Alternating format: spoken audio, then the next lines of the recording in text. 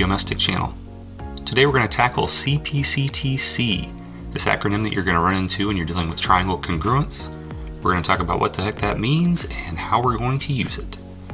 If you have not already, check out the description for some links to some guided notes if you'd like to write some things down and follow along, feel free to do so.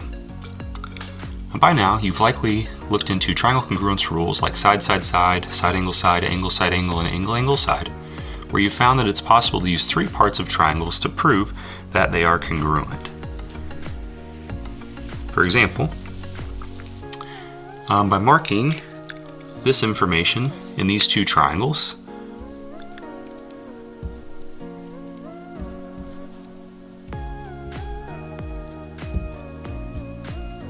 we could conclude that those two triangles are congruent by angle, side, angle. In these two triangles, each one has a pair of angles, a pair of sides, and a pair of angles marked congruent in that order. So those two triangles are congruent based on this angle, side, angle postulate. Now, I'll put some of her letters up here. A, B, C, and D, E, F. Okay, so for angle, side, angle, we know that angle A is congruent to angle D. We know that segment AB is congruent to segment DE. And then angle B is congruent to angle E. Okay, so these three pieces of information are what we use to determine that these are congruent by angle, side, angle. Now, once we know that triangles are congruent, we can make conclusions about the non-marked parts of these two triangles because, by definition, corresponding parts of congruent triangles are congruent.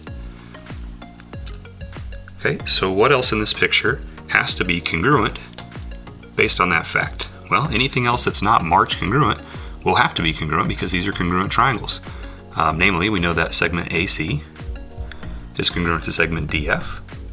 We know that segment BC is congruent to segment EF, and we know that angle C is congruent to angle F. Okay, so the other three parts that are not yet marked also have to be congruent. So AC is congruent to DF, angle C is congruent to angle F, and segment BC is congruent to segment EF. Okay, those pieces have to be congruent because corresponding parts of congruent triangles are, in fact, congruent. So the fact that corresponding parts of congruent triangles are congruent, we're able to use that as a justification to prove certain statements. Because it would be super annoying to write out the statement corresponding parts of congruent triangles are congruent every time we wanted to use that in a proof. And because mathematicians just in general love acronyms, we're going to abbreviate that as Cpctc. Now, the biggest point here is to recognize that we can only use this fact after we already know the triangles or the figures are congruent to one another. Okay, so let's look at a couple examples, which we'll set up as two-column proofs.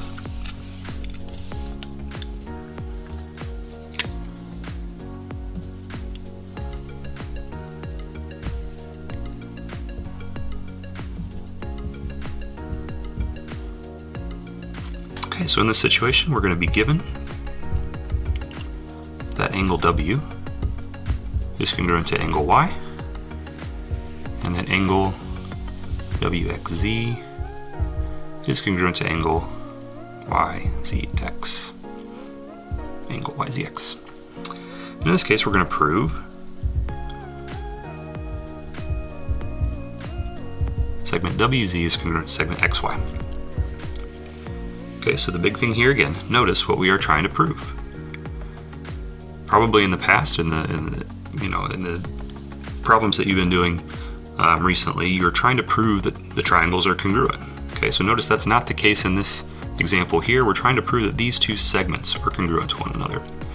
And to do that, what we're going to look at is try to figure out a way that we can prove the triangles are congruent and then kind of go from there. So if we set up our two-column proof,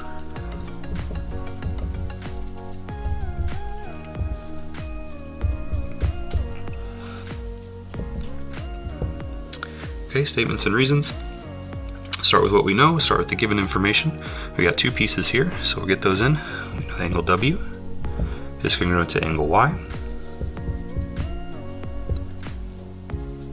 Okay, we want to go ahead and mark that into the picture. So angle W, which is here, congruent to angle Y.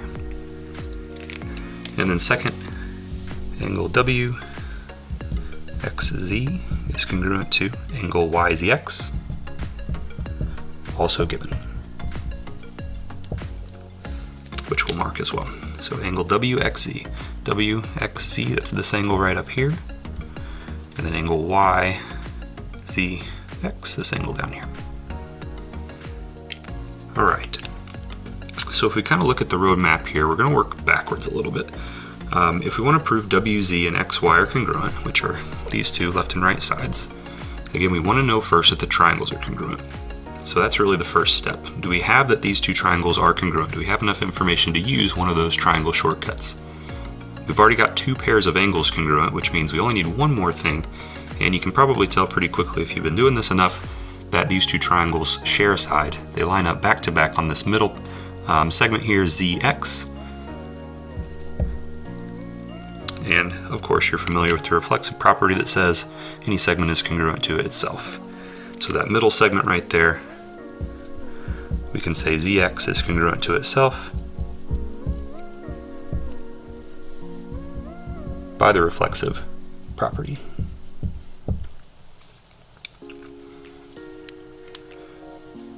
Okay, so now we do have enough information to say that these two triangles are congruent. You can see what order these markings are in. We've got two pairs of angles, one side. The order that we have it is an angle, angle, and then a side. Okay, so we know the triangles are congruent. Let's go ahead and state that. So triangle, we'll call it triangle WXZ is congruent to triangle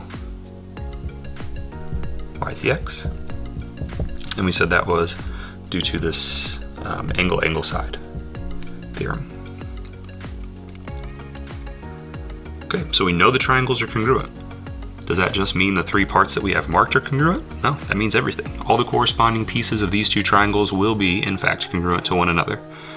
Thus, WZ and XY are two corresponding sides of these two triangles, meaning they have to be the same. If the triangles are congruent, any other parts of those two triangles are congruent as well.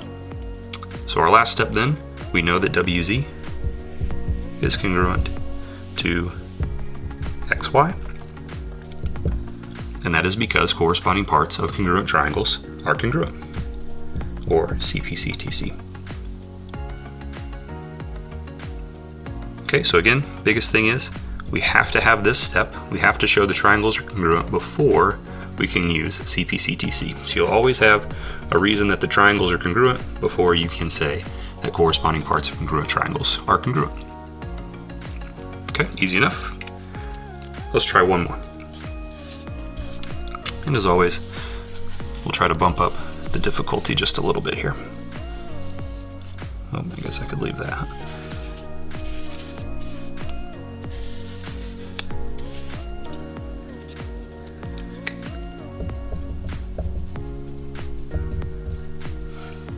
Okay.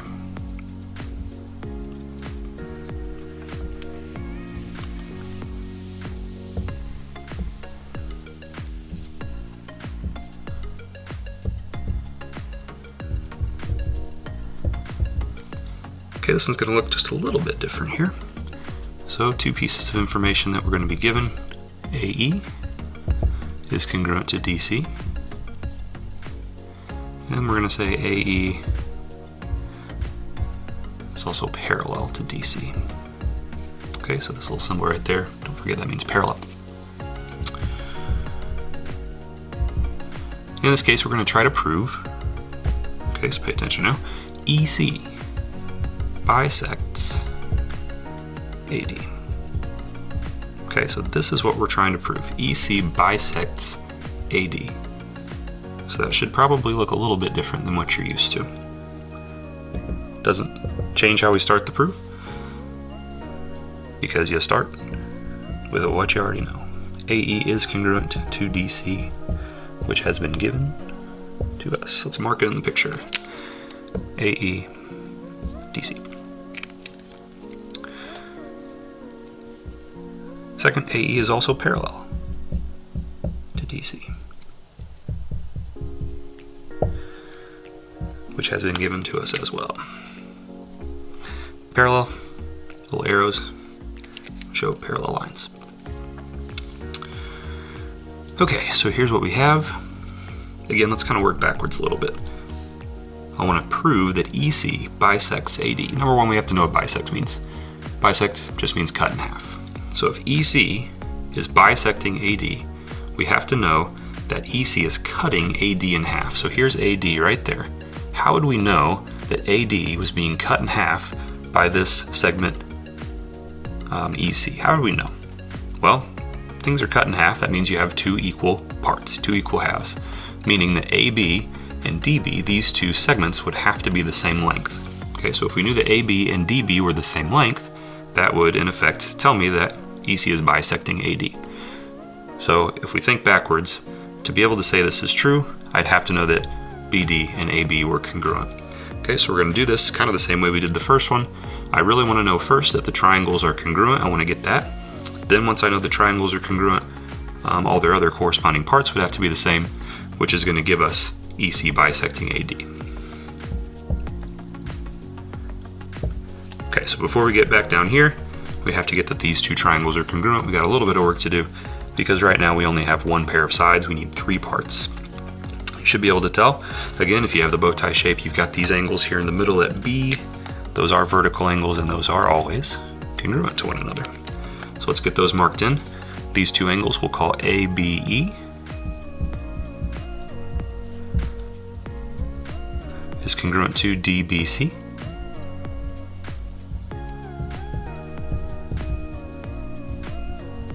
And those are vertical angles. Okay, so a pair of angles, a pair of sides, we need one more piece of information marked in here. And we're going to get that from our parallel lines. Okay, hopefully you recognize by now that anytime you have triangles and parallel lines, you're probably going to get those special angle pairs that give you congruent angles. We're going to have those here whenever we have parallel lines cut by a transversal. In this case, we actually have two transversals.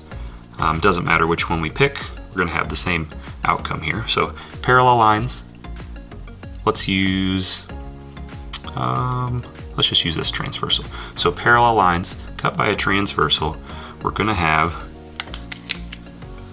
alternate interior angles. Okay, so angle A is congruent to angle D. Because these lines are parallel, the transversal runs through, alternate interior angles are always congruent to one another. So we'll say angle A is congruent to angle D because they are alternate interior angles. I could have used E and C, those are alternate interior as well. I don't need another pair of angles since I already have the two here.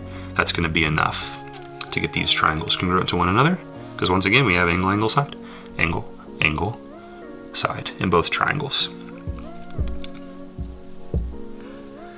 Okay, so we've got angle, angle, side. Let's go ahead and state that these two triangles are congruent. We'll say triangle AEB is congruent to triangle CDB, and that is by angle, angle, side. Alrighty, we're getting close. Okay, once we know that the triangles are congruent, we know that any other of their corresponding parts would also have to be congruent. Anything else that's not marked congruent in this picture, if I match up the sides or match up the angles, I know that all their corresponding parts are the same. Okay, so which parts do we need again? If I want to show that EC is bisecting AD, I need to know that AB and DB are the same length. If AD gets bisected, these two segments right here, I'm going to mark it in blue so you see, okay, these two need to be the same, which they are because we've just said that these two triangles are congruent by angle, angle, side. So I do know that segment AB is congruent to segment DB because corresponding parts of congruent triangles are congruent, Cpctc.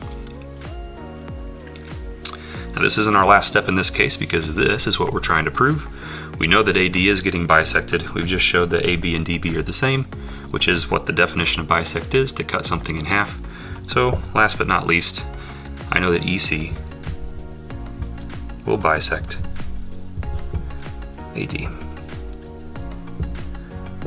Now what are we going to say is our reason here? How did we know that EC bisected AD?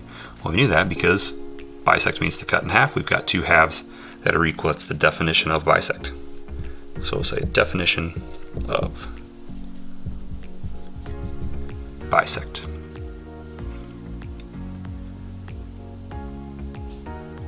Nice work. All right, to wrap things up, Cpctc is just an extension of triangle congruence, and it just kind of gives us the ability to draw more conclusions within a set of congruent figures. Kind of opens up the playbook a little bit, so to speak, to give us some more options in our proofs.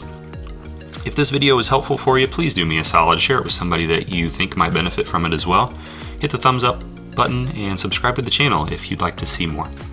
I appreciate you watching. We'll see you next time.